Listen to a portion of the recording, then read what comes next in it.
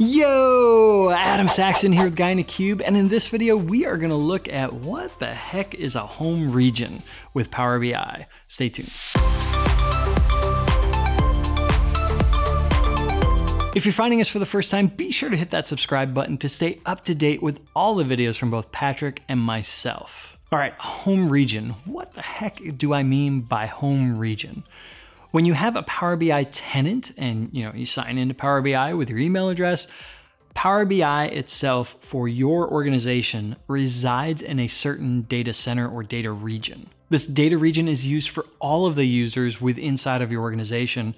This is referred to as your home region. So regardless of where your users are, if your home region is in the United States, but you have some users that are in Europe, when they sign in, they're gonna be hitting the United States data centers and whatever your home region is. To figure out where your home region is, all you have to do is sign into Power BI. You can go to the upper right-hand corner, select the question mark, select About Power BI, and that will tell you where your home region is. It is wherever your data is stored. So what about dedicated capacity, Power BI Premium?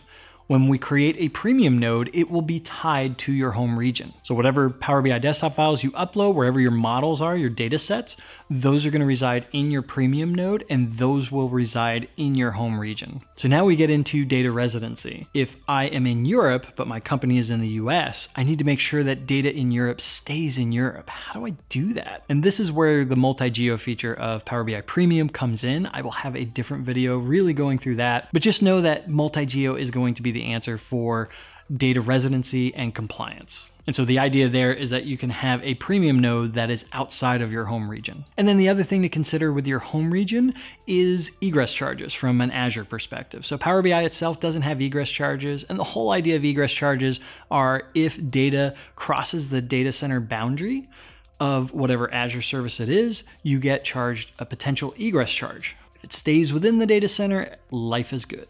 And so when working with Azure or Azure services, you want to be really careful about where the Azure services are located and what data regions they're in compared to your home region of Power BI.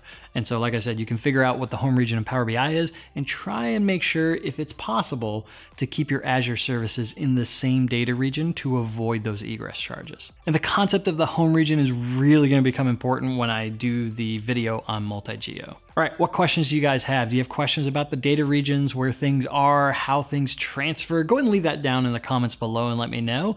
If you like this video, be sure to hit that thumbs up button, smash it if you so desire. If it's your first time here, hit that subscribe button. And as always, from both Patrick and myself, thank you so much for watching. Keep being awesome, and we'll see you in the next video.